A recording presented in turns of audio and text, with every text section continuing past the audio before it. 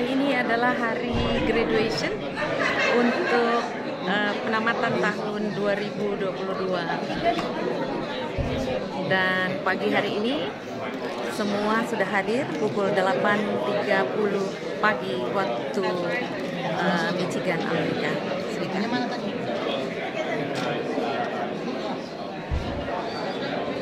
Sekarang kita masuk dulu ya, ada tiket.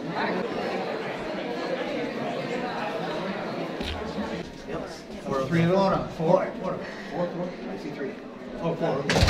So R, you're in front of the button. Yeah. Members of the faculty, parents, grandparents, family and friends, distinguished guests, and of course our graduates.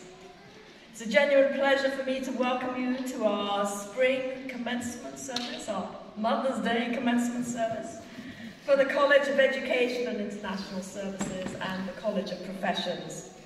This morning we will celebrate the accomplishments of our graduates.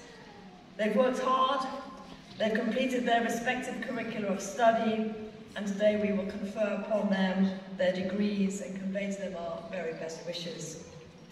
We also have with us 18 graduates from 2020 or spring 2021 who were not able to participate in a full graduation service due to the pandemic. Since they have already received their diplomas, they will instead be given a small gift to recognize their resilience and achievement before they cross the platform. And we are very delighted to welcome them and their families back to campus for this full celebration. During graduation time, in addition to recognizing our graduates, we also are going to move towards giving the diplomas. And just one note, a reminder that we do have official photographers. We have an official photographer up the front here, so please try to avoid flash photography or anything that's going to get in the way of that official photograph. This university continues to exercise caution because of COVID-19. At this ceremony, we have some protocols in place. We want our graduates to please adhere to those. In the past, we would have given you your diplomas on stage.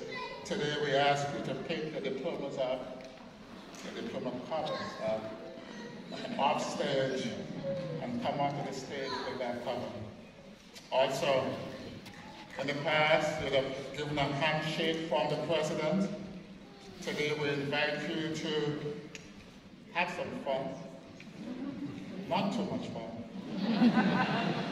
Choose a popular gesture, and I promise you the president will return your gesture in kind. Maybe. The options for the gestures are on the screen. Take a look at it.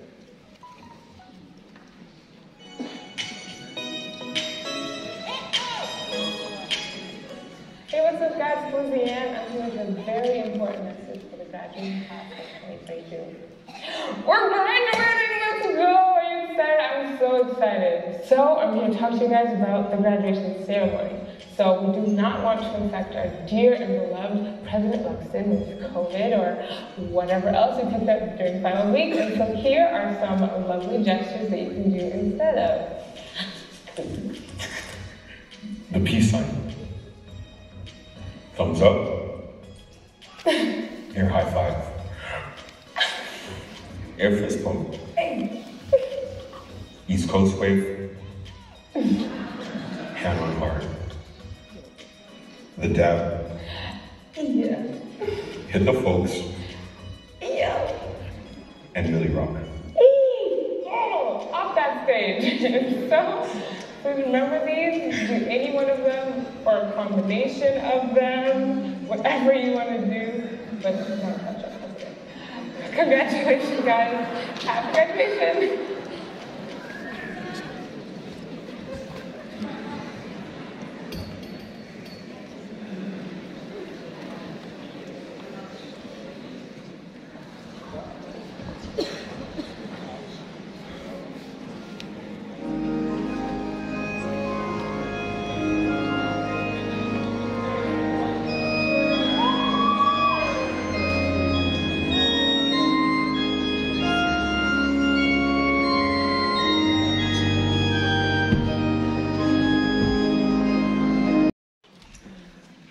is my great pleasure to introduce our speaker for the day. Our speaker for the day is one of our eminent professors who began teaching at Andrews University in 1997. Before that time, he served for 20 years as professor, department chair, and faculty dean at Caribbean Union College, now University of the Southern Caribbean. His own studies were at Atlantic Union College, Andrews University, Loma Linda University, and the George Washington University. Dr. Gabriel retired full-time employment in 2021, but you wouldn't think so when you talked to him. He's currently Professor Emeritus of Educational Psychology and Counseling at Andrews University, while he still functions as the coordinator of the Andrews University's PhD extension programs in educational and school psychology at the University of the Southern Caribbean. I see we have some Southern Caribbean U.S.A. supporters in our midst here today. He and his wife, Cressida, a retired elementary and Title I teacher, have lived in... Thank you, Dr. Loxton, for the gracious introduction. Board of Trustees, President Dr. Andrea Loxton, Provost Dr. Kristen Arthur, Vice Presidents, School and College Deans, Program Directors, faculty and staff, family and friends of the graduates, and of course this incredible graduating class of 2022, representing the College of Education and International Services and the College of Professions. It is a distinct honor to address you on this auspicious occasion. Congratulations, class of 2022, on a job well done. Some of you are leaving Andrews to pursue a career or to continue your academic pursuits. Others will remain at Andrews to further their studies. I need to remind those of you who are planning to leave these hallowed walls in the next few days or weeks that you can check out at any time, but you can never leave. Why? Because you are Andrews, and Andrews is you. Your sentiments, Dr. Loxton, which we have all embraced. How can you leave yourself? The indelible stamp of this noble institution will be with you in your going out, in your coming in your sleeping, and in your waking, in your work, and in your leisure, in your eating and your drinking. As you face the future, be confident that the faith-based holistic training at Andrews has provided you with the essential pillars of success, the first of which is knowledge. Knowledge which is affirmed on Christian faith. How did you acquire it? You first had to assimilate information based on laws, principles, theories, models, and formulas from your coursework.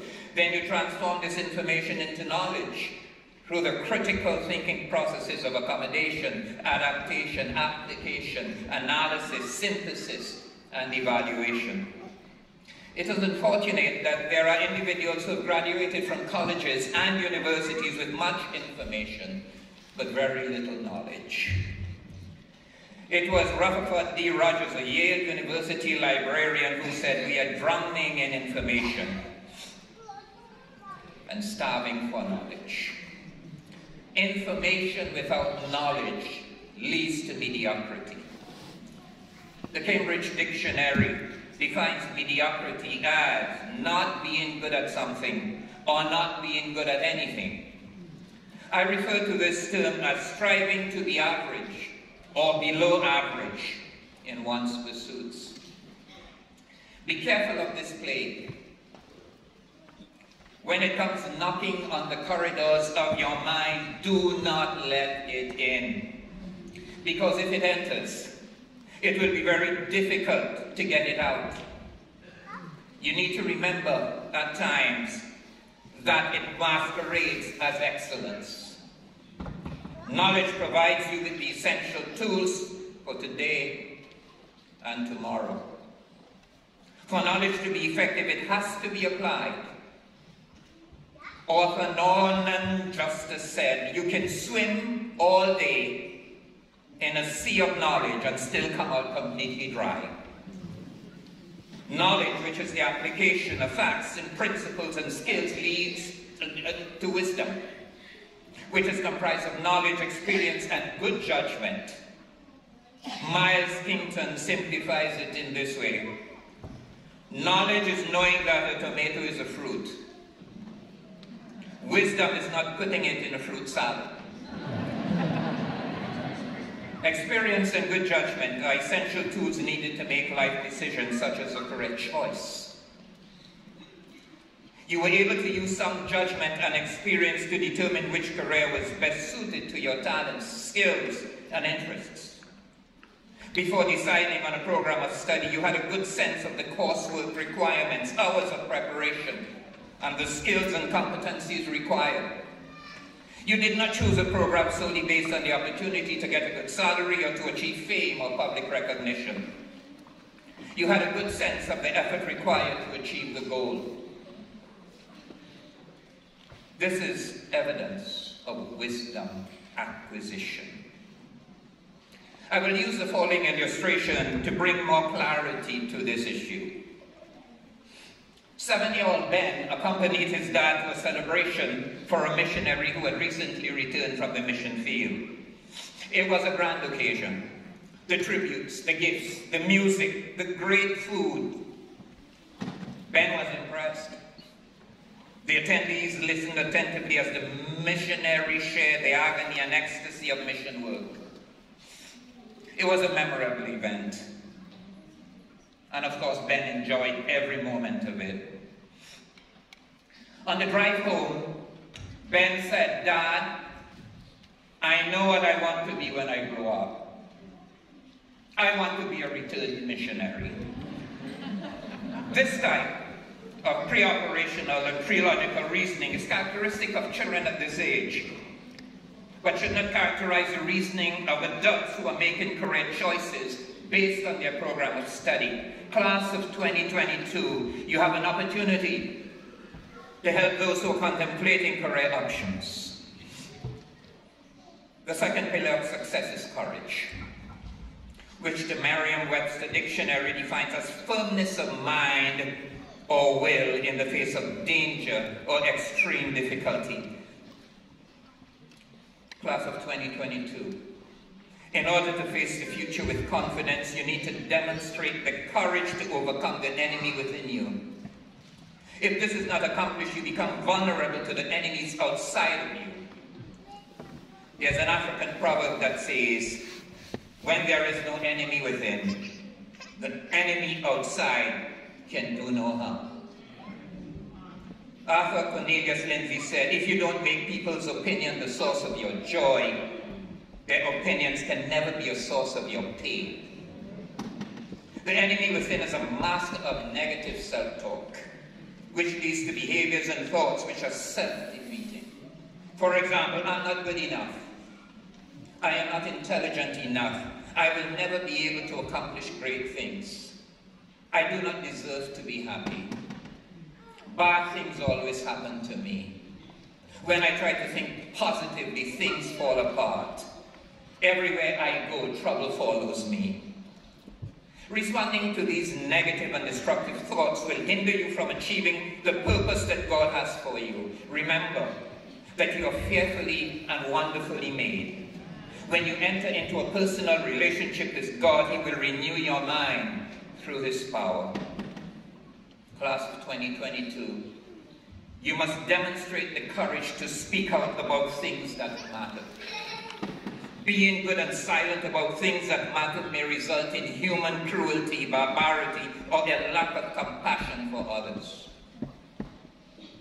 Martin Niemöller, a German theologian and Lutheran pastor, believed that Germans had been complicit through their silence in the Nazi imprisonment, persecution, and murder of millions of Jews. He felt this to be especially true of the leaders of Protestant churches, including himself. He orally admitted his apathetic posture and personal guilt and penned the following verses. First, they came for the socialists, and I did not speak out because I was not a socialist. Then they came for the trade unionists, and I did not speak out because I was not a trade unionist. Then they came for the Jews, and I did not speak out because I was not a Jew. Then they came for me, and there was no one left to speak for me.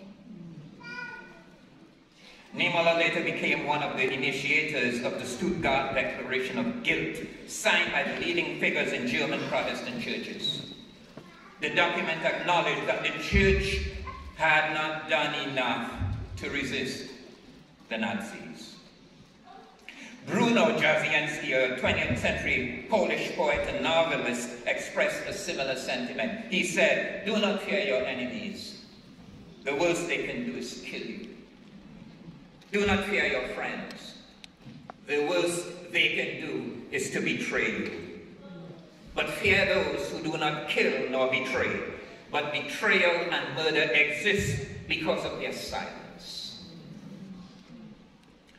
American civil rights activist, the late Martin Luther King Jr. reflected that, in the end, we will remember not the words of our enemies, but the silence of our friends. Class of 2022, you're about to re-enter the world which has become more challenging than when you started your journey here at Andrews University. There are global issues with which to contend, such as economic inequality, misinformation, disinformation, and propaganda, terrorism, genocide, unjust wars, human rights abuses, climate change, gender inequality, racism, religious intolerance, poverty. You possess, class of 2022, the credentials to deal with these myriad problems.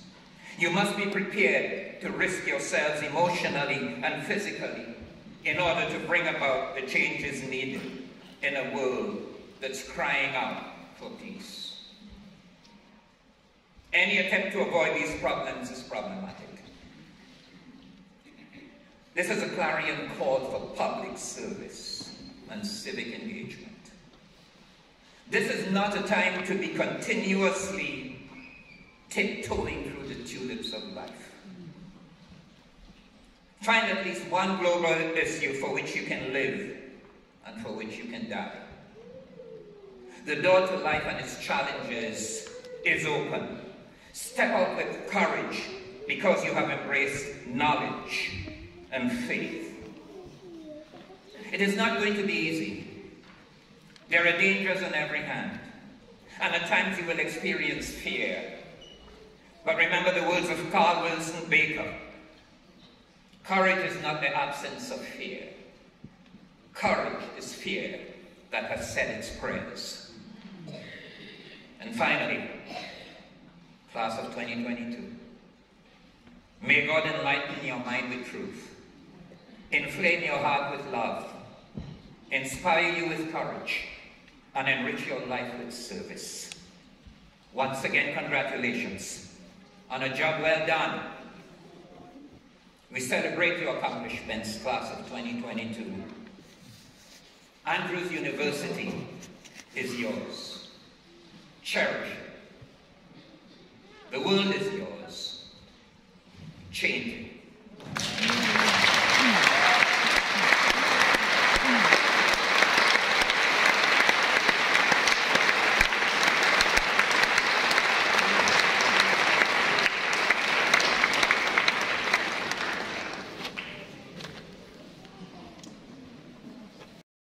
candidates from the College of Professions.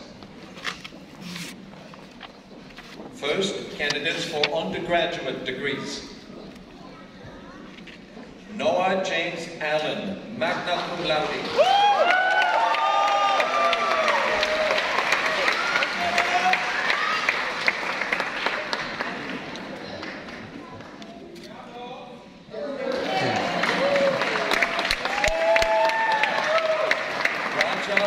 Eduardo Butar. Yes!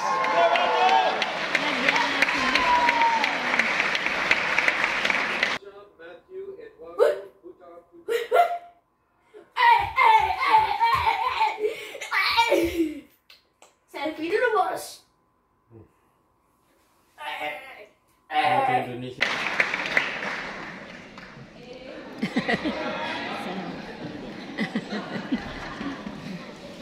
Let's pray. Loving God, we have come to your throne with grace, with thanksgiving and joy in this pivotal and sacred moment for each one of the graduates, their loved ones, and the faculty and staff of Andrews University. You have made it all possible, and we recognize this as we celebrate their achievement and their completion of their academic degrees. From today forward, their journeys are to be as varied as the ones that brought them here. And now they embark on those journeys transformed by the mission and educational purpose of your school, Andrews University, to seek knowledge, affirm faith, and change the world. May they do so with the many skills, knowledge, and dispositions they acquired throughout their lives and their experience at Andrews University, but most of all, that in every step of the way, they may always default to kindness, compassion, justice, and love as they encounter the people they are meant to serve. May your life and protection tightly surround them, their loved ones, and our continued work at this, your institution. In the name of Jesus, I pray. Amen. Demikianlah acara graduation hari ini dengan sukacita dan terima kasih kepada Tuhan atas semua berkat-berkat bagi semua lulusan Andrews University. May God bless you.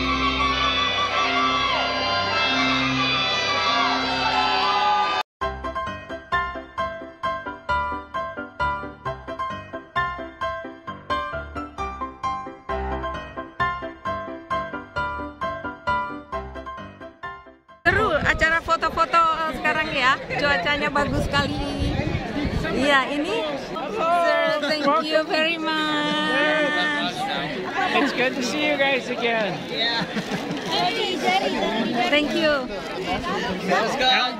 Thank you very much. You're very welcome. My mom, this is my dad.